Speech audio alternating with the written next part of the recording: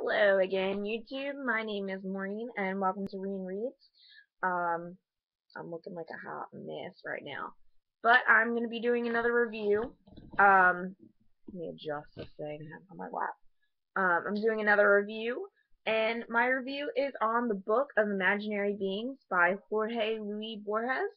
Um, my Spanish is terrible, but Borges inspired a lot of fantasy writers that are out right now, especially Neil Gaiman, and I love Neil Gaiman, so I wanted to finally read something of Borges, and this book is really, really cool. It's a quick read.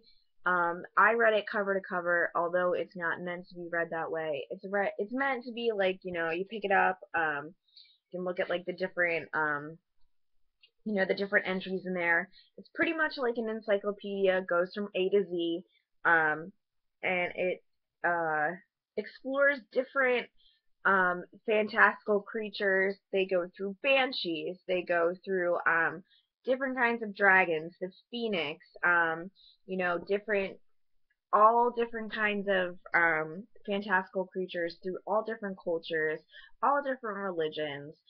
It's actually really cool.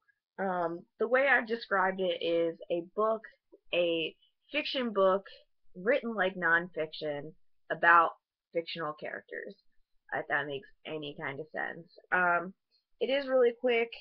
It's less than 200 pages. There's even different illustrations in there, so you guys can see that. I think it's really cool. Borges cites the Quran, the Bible, different writings about Buddhism, different writings about other fantastical creatures. It's just really, really cool, especially if you like fantasy books. Then you get like a little background of where these different, fantasy creatures came from, you know, like their origins, like in story. They also talk about Greek and Roman, creatures. It's a really, really cool read. I think this is a textbook, like probably for like a lit class or something like that.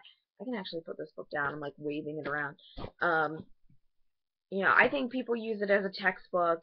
I will definitely keep this book, especially if I read more fantasy and be like, oh, I forget where Lilith came from, even though I know she's from the Bible, but, I can look it up and get a little background on it. Um, but yeah, that's Borges. I would recommend this to anybody who reads fantasy books. I would recommend this to anybody who likes Neil Gaiman. Which is pretty much all of the world. I really haven't met a person who hasn't liked Neil Gaiman. But besides that, yeah, I would recommend it. It was a quick read. I read this in like a day and a half, probably within 3 40-minute train rides. I read this book, so I would definitely suggest it. I got it off Amazon used. You can probably find it for really cheap there. So, yeah. Book of Imaginary Beings. I would definitely read it. Alright, YouTube. Until we meet again.